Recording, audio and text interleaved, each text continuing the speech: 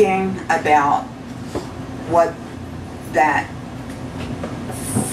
fucking fuck scumbag fuck is doing right now, as John put it. A criminal indifference to humanity in Puerto Rico that is leading to genocide. And this is all I could think to read or to write about at this moment. So I'm going to read something first by the late, great Pedro Pietri. Then I'll read one of my own Puerto Rico poems. Because honestly, my heart is broken. Love poem for my people. Do not let artificial lamps make strange shadows out of you. Do not dream if you want your dreams to come true. You knew how to sing before you was issued a birth certificate. Turn off the stereo this country gave you. It is out of order. Your breath is your promised land. If you want to feel very rich, look at your hands. That is where the definition of magic is located at.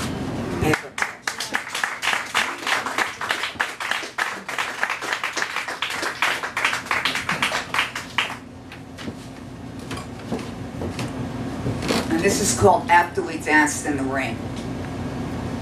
In Puerto Rico, clouds break up and roar. Skies pour rhythms onto bare shoulders. We all danced in the rain, wet and happy. We never noticed the sun's return until it set. Until it set in the quiet of an ocean sky. There's a secret place on the horizon. Land, sky, water greet the gods as one. After we danced in the rain, I stared in wonder at the sky. My tenement, gray, cracked, dusty sky is the same one that led the dance. The same waves that carried my childhood through Coney Island cyclones and haunted castles. I stayed with my sky a long time that night. As long as you were there, sky, it will be all right. Sky graces us all. We are not alone. We fly with you. 1 year later, I carry an umbrella in the rain. I wear shoes. I forget where I am. I've lost the sky. I wake at midnight in conversation with myself. Sleep's just a pause in grinding thought. Dreams of flooded, lost beauty. Beauty lost, replaced by New York City images of towers, shuddering bodies flying from windows. On the way to work each day, I repeat my mantra. If I can clean off my desk, maybe it'll be okay. When I get to my office, I will clean off my desk and maybe it'll be okay. It'll be okay. But I never reach my office. I never see my desk. Raquel is in the corner. Blood drips down her arm. The detox van is here to pick up Jojo, who has vanished. The outreach work has been busted. The crisis work is in crisis, and I'm on the Burnout Express. And if one more thing happens, I'll jump too. And when the one more thing happens, it is the smallest of things. Someone spilled maple syrup all over my files, and they're ruined. I forget to eat. I go out.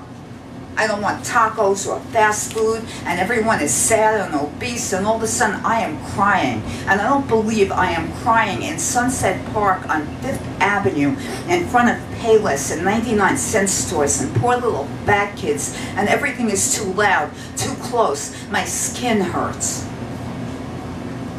I'm going home in my car, and I have music. That's good. I find Ray Barreto, the new one. His beats wrap themselves around me like tropical air waiting at airports. The heat that carried me to the beach, to that point in the horizon where skies are endless, and it's crazy. It's crazy that I'm driving under the same sky. How can it be the same sky? Ray drives me home, or God drives me home, or the sky is driving, but I get home, and it's quiet. And I begin to leave the city, return to the moment, the music, the rhythms, I let the rhythm set the pace, and slowly, slowly, visions form, words come back home, and I hear them. I hear them. I write these words as gifts bestowed upon me to be bestowed upon others. We are treasured by the universe, graced by the sky, dreamers of rain dances. Thank you.